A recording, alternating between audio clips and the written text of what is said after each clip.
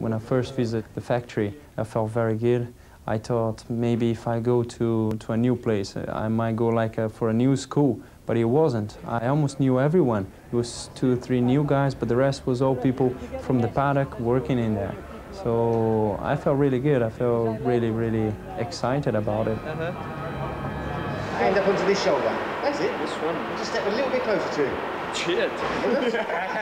The Brazilian-Danish pairing of Barrichello and Magnussen will be one of the youngest on the F1 grid. This is the most friendly partnership. Yeah, exactly.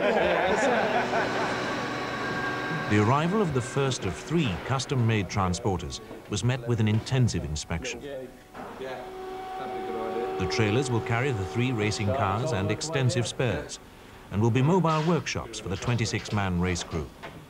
At £250,000 each, not including the tractor unit, every last detail was examined. I don't like these things.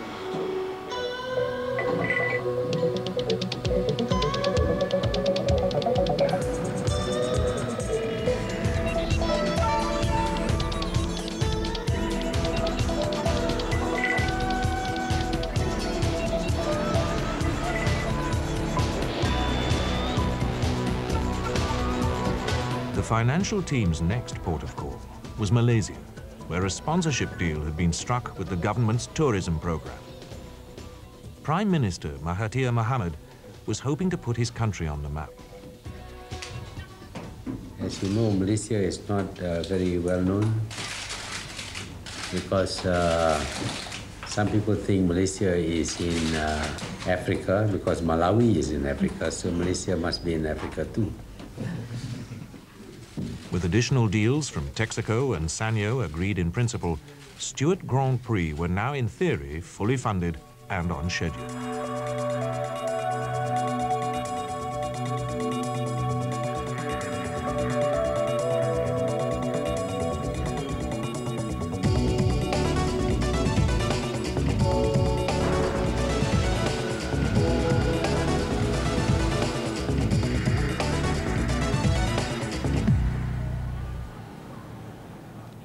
4 days before the launch, and commercial director Rob Armstrong and the sponsorship team were faced with potential disaster. Before I put my cards on the table.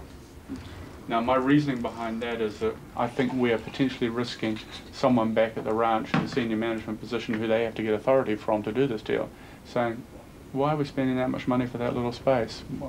Let's forget this. Let me ask you something. We had a terrible day. We had 2 or 3 deals go completely sour.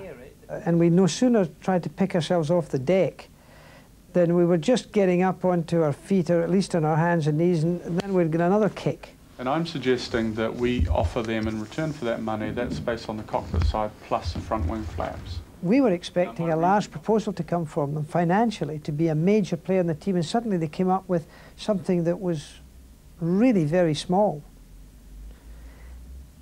And we were depending on it. Yeah, I think Would you accept? I think we may well get a situation where they don't want to be on there for the launch. When the first call came through, I thought, this can't be right. You know, it's a bad dream. Okay, thank you very much for your help. But no, they said, listen, we're sorry. We thought we were going to be able to do it. We know you want an answer because we know you're launching. After all, we've had our invitation. We're coming along, but I'm sorry, we're not going to do it for that amount of money.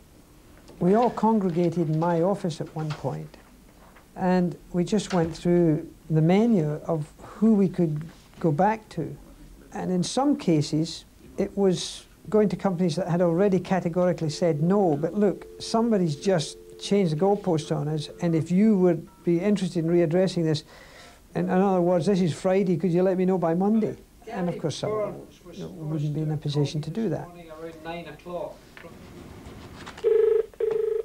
The team's future was only secured after a marathon series of telephone discussions, concluded at 4 a.m.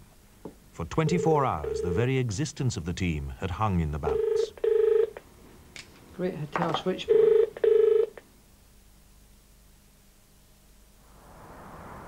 The eve of the launch, and the team were racing to get SF1, the first car, ready for presentation to the world's press.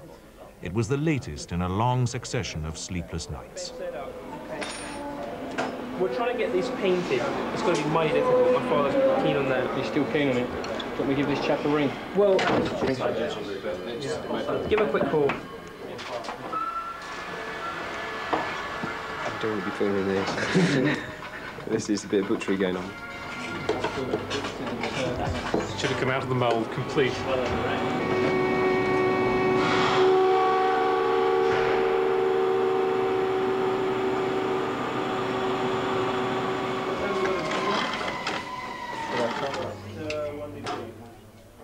By 5 a.m., the car was almost complete. It was only then that the livery could be applied for the first time.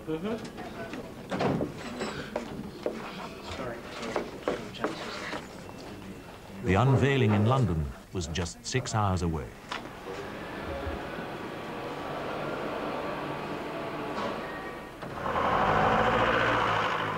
At 7 a.m., the SF-1 was finally delivered to the London hotel for the launch.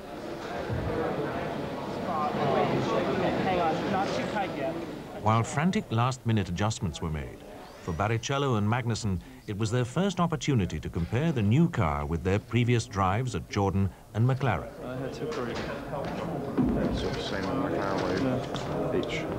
What's the other one for then? Why you Same thing, but I mean, if you spin... Oh, I see. Interesting. Okay. Some impromptu choreography was needed for the youngest member of the Stewart clan. He's very pleased. Hands all over it. Just after drivers, can Dylan come up? I mean, we can do the whole family if you want. Just kind of fun having a little We've got to be careful not to lose the car. If we're going to do that, we've got to do it at the back. Everybody at the back, right? Yeah. Sure. In a grueling 9 months, the car had been conceived, designed, and constructed. It was left to Paul Stewart to announce it to the world's press. And how this has come about, may I ask Paul now to come up and tell you a little bit more before we unveil it. Paul?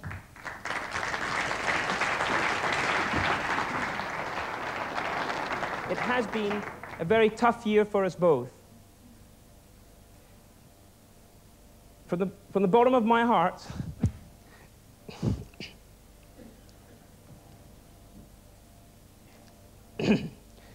excuse me, from the bottom of my heart, I thank my father for this tremendous opportunity. A strange day, you know. I was tired. You know, I'd been focused on that one day the whole year, and knowing that we had to present to the world's media something that people had been, in some cases, sneering at, hoping, or not hoping, but saying, oh, it's not going to work, the project is underfinanced, they haven't got sponsors, so on. And other people hoping and saying, yeah, we know you're going to do it, we know you're going to do it. And to be standing up there in front of the world's media, knowing, with my father and I, knowing that we had done it. I mean, there was no one could say that, could laugh at us. We knew that when we were going to uncover that car with the tartan cover, and it was there for everyone to see. And it was an immensely proud moment.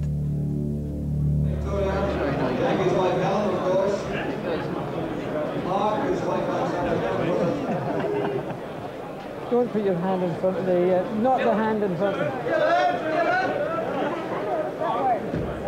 Look at the funny man, Dylan. Dylan! Dylan!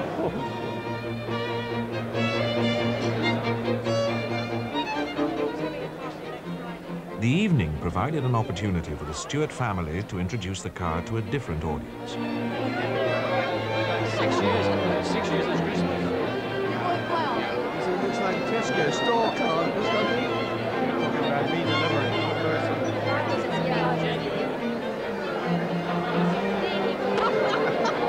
The car looks fantastic. It looks good. It absolutely looks really good. Does it go?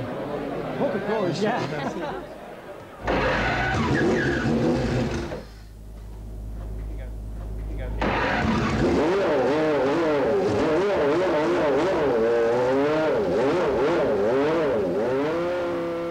A week later, the SF-1 was due to make its maiden run away from prying eyes at Ford's test track in Essex.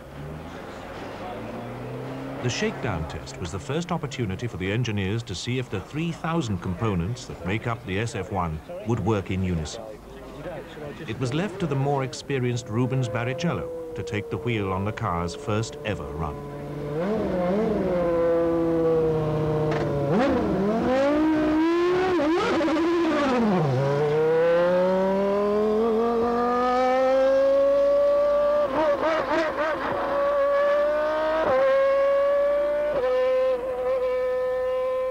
The track at Boreham is a far cry from the world's Grand Prix circuits. The 1 mile strip of somewhat uneven tarmac usually serves as a proving ground for light trucks. I don't know if you understand, but you put in Despite the basic nature of the test, Barrichello was able to convey his first impressions of the car.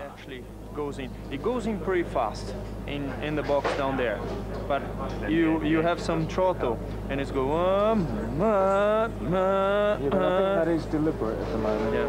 Slow right now.